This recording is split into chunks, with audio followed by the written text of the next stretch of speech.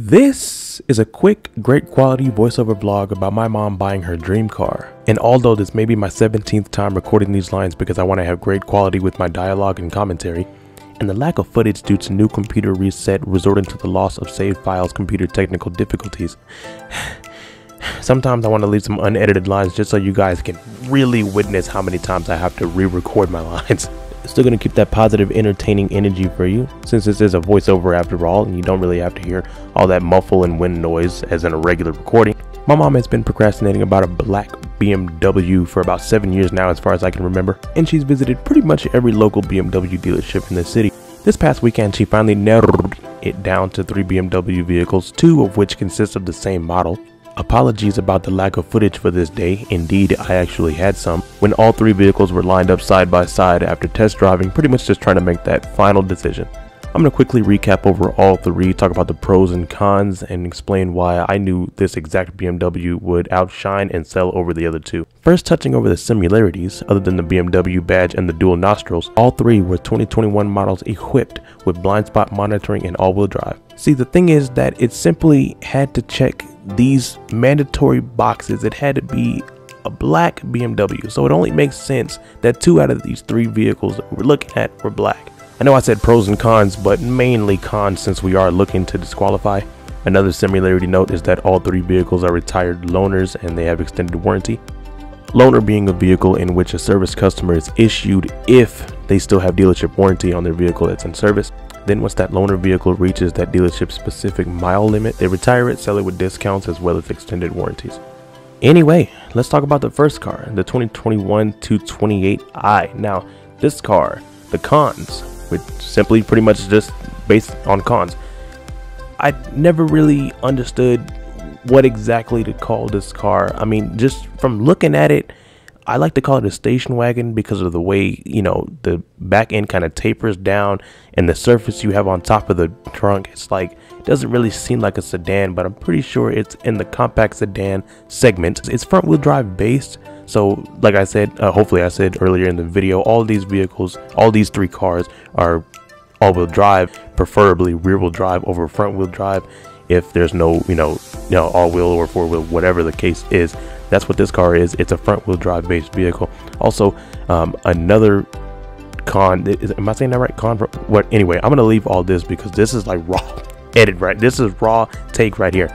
Anyways, some more cons about this car is the fact that it has keyless entry, but it doesn't have remote start. And I'm not sure how BMW works.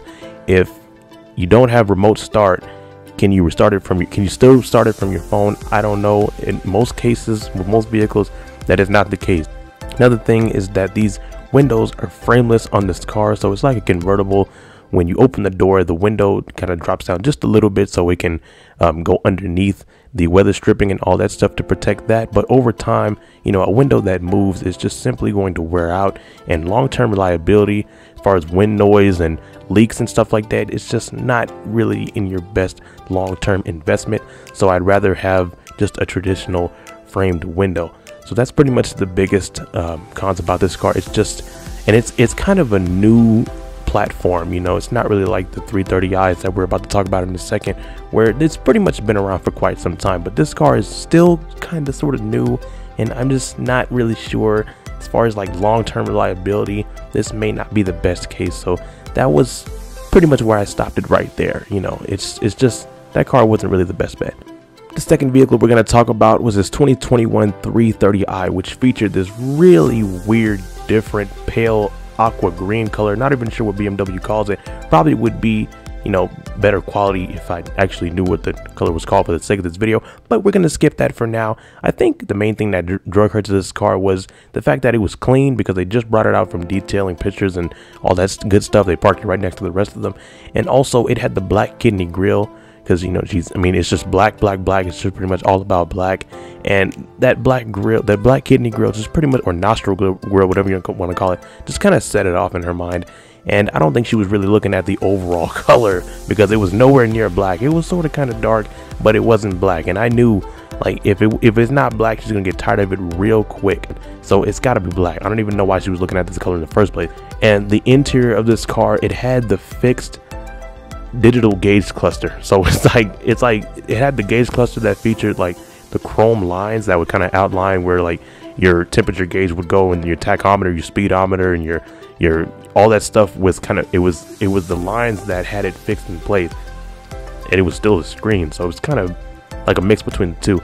And also the infotainment screen was a little smaller than the black 330i that you're seeing right now. So it was, you know, I didn't really like this, you know, it was just, but it did have remote start and keyless entry. All right, let's talk about the last but not least, is what most people would say during this time of a presentation.